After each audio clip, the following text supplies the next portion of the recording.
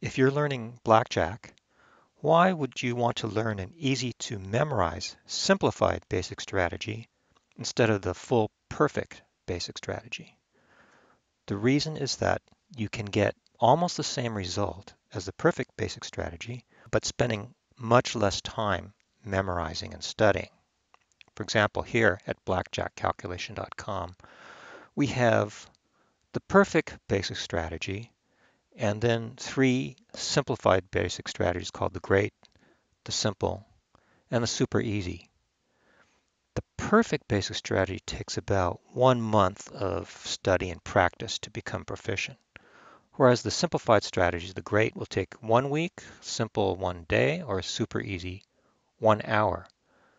The simplified strategies have simplified charts, but have incorrect decisions which cause you to lose more, but not that much more. For example, if you're playing $10 per hand, a bet size of $10 per hand, and 100 hands per hour, I'll call that a session, you'll lose on the average $6 per session playing the perfect basic strategy. The great strategy, you lose an extra dollar. The simple, dollar more, and super easy, a few dollars more. But look, you'll spend much less time trying to memorize the strategy. Let's take a quick look. Let's see, the super easy strategy is here. Here's the whole strategy. Split eights and aces and don't split anything else. Always double on 11. Double on 10 or 9 versus a dealer 2 through 6. For soft totals, always hit soft 17 or less. Always stand on soft 18 or more. If you got a hard total that might bust, 12 through 16, you always stand against a dealer low card. Always hit against a dealer high card. Always stand on 17 or more. That's the complete strategy. Now let's take a look at the full basic strategy. You can see this at wizardofodds.com, Games Blackjack Strategy Calculator.